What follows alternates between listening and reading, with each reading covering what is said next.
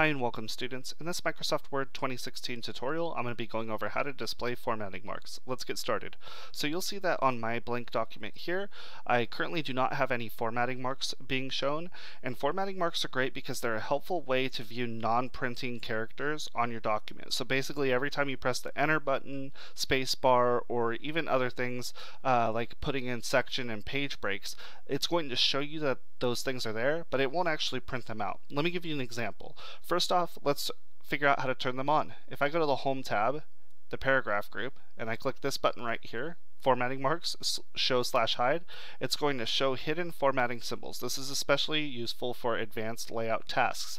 So if you're doing something like formatting a resume or doing some sort of APA or MLA format on your Word document, you're definitely going to want to have these on to make sure everything's aligned just perfectly. And so when I turn this on, you'll see this symbol will show up, which is a paragraph symbol. As I press the space bar here, you'll see all the spaces that appear. As I press enter, you'll see more paragraphs being made.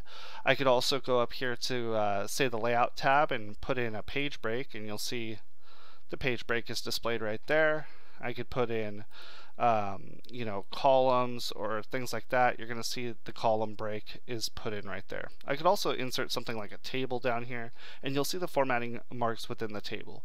Now keep in mind, on something where you have a document that has a little bit more text on it, like this one, formatting marks can really help tell you if you maybe put an extra space in a place where it shouldn't be. I'll turn on the markers here, and you can see how it looks when it actually has document text on it. And you can see in between every single word is a space, as well as formatting marks for every paragraph. So this is really also helpful for putting images and objects exactly where you want them on the page.